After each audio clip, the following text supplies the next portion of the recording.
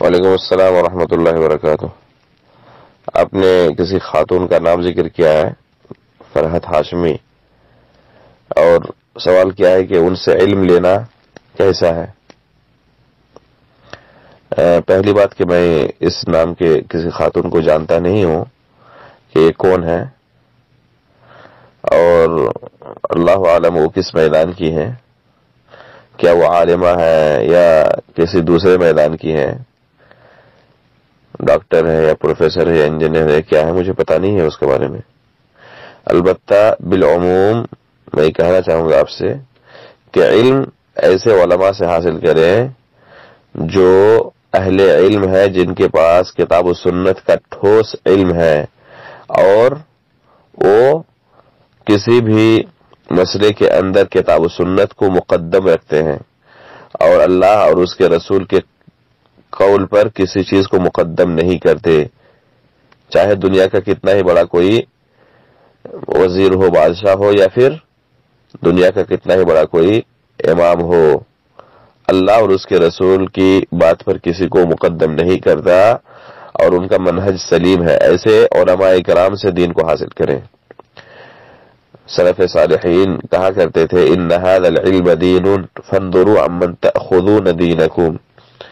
یہ علم دین ہے، تم دین کا علم حاصل کر رہے ہو،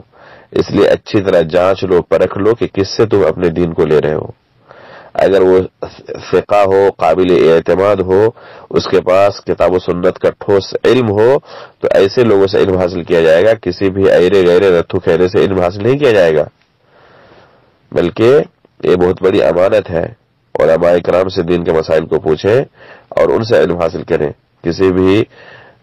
شخص کو آج کل فتنے کھڑے ہو گئے ہیں، کوئی بھی دو چار حروف پڑھ لیتا ہے اور وہ دعوت کے میدان میں اتر جاتا ہے۔ کوئی ڈاکٹر ہے، کوئی انجینئر ہے، کوئی وکیل ہے، کوئی سبزی فروش ہے، کوئی درزی ہے، اس کو ایک لائن پڑھنے کی بھی صلاحیت نہیں ہے عربی عبارت کو، اللہ کے رسول کی حدیث یا قرآن کی آیت کو وہ خود سے سمجھ بھی نہیں سکتا، اس کو ٹرانسلیٹ کی خود ضرورت ہے۔ اس کو اردو میں یا ہندی میں یا انگلش میں یا بنگلہ میں ٹرانسلیٹ کیا جائے تب وہ سمجھ سکتا ہے، اور وہ بندہ بیٹھا ہوا ہے بہت بڑا داعی بن کر، اسٹیج میں آتا ہے اور